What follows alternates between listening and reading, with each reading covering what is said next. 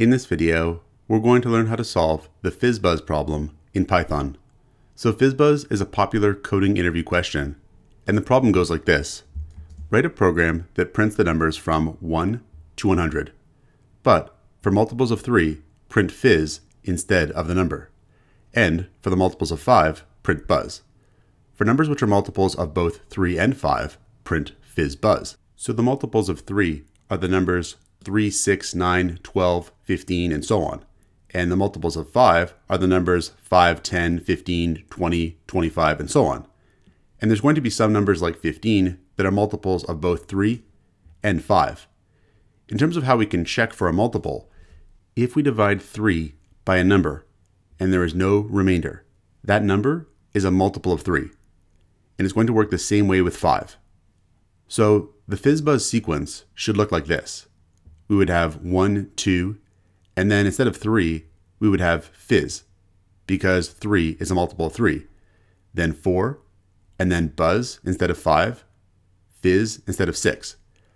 And it would just continue on like this. At 15, we would have our first Fizzbuzz. So let's try to solve this problem now with a Python program. The first thing we'll actually do is just try to print out the numbers from 1 to 100. We'll use a for loop with a range function to do that. We'll say for n in range 1 to 101. And what this will do is run this for loop with n set to 1, then 2, then 3, all the way up to 100. And all we'll do for now is just print out n. So we'll save this and then run the program. And we'll get the numbers from 1 to 100. Next, we'll try to actually add in Fizz, Buzz, and Fizzbuzz in the appropriate places. The first thing we'll add is Fizz. So we'll say if n modulus 3 is equal to 0, then we're going to print out Fizz. Otherwise, we're going to print out the number n. So this % sign here is what's called the Modulus Operator. It's going to return the remainder of n divided by 3. So here we're checking to see if n divided by 3 has a remainder that's equal to 0.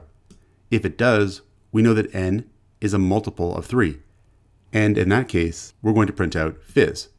Otherwise, we're going to print out the number itself. Let's try this version out.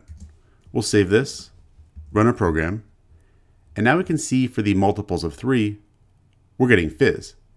If we go up here, we see that for 3 we have Fizz, for 6 we have Fizz, for 9 we have Fizz, and so on. So we now have Fizz working. Next we'll add another case for Buzz. So we'll say here, else if n modulus 5 is equal to 0, in this case, we're going to print out Buzz. So we're using the exact same technique. We're checking to see if when n is divided by 5, it has a remainder of 0. If that's the case, n is a multiple of 5, and we're going to print out Buzz in this case. So we'll save it, and again, run a program. And now we can see for the multiples of 5, we have Buzz. If we scroll up here to the start, we're going to see that at 5 we get Buzz, and at 10 we get Buzz, and so on. So now we have Buzz working too. So next we'll print out Fizzbuzz when the number is a multiple of both 3 and 5. And this part here is where sometimes people make a mistake during coding interviews. So what we're going to do is actually put the condition up here. We're going to say if n modulus 3 is equal to 0 and n modulus 5 is equal to 0, then we're going to print out Fizzbuzz together. And we'll turn this into an else if. So we'll save this and run it. And now we get the complete Fizzbuzz sequence. If we scroll up here, we're going to find that at 15, we get our first Fizzbuzz, and then again at 30, and so on. And now we've solved the Fizzbuzz problem. The mistake that people often make is checking for this condition at the wrong time. So for example, they'll have something like this. If n modulus 3 is equal to 0, print Fizz, else if n modulus 5 is equal to 0, print Buzz.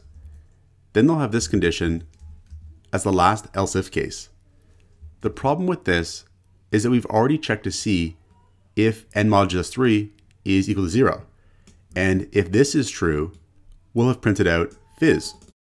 If on the other hand, we had the n modulus 5 is equal to 0 condition first, then we would have already checked to see if n is a multiple of 5.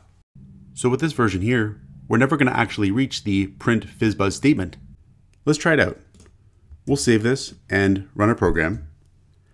And notice we get Fizz and Buzz, but we never get Fizzbuzz. And that's because the print Fizzbuzz statement will never be reached if we put the conditions in this order. So that's a common pitfall to watch out for when solving Fizzbuzz. And this has been how we can solve the Fizzbuzz problem in Python. Check out portfoliocourses.com, where we'll help you build a portfolio that will impress employers.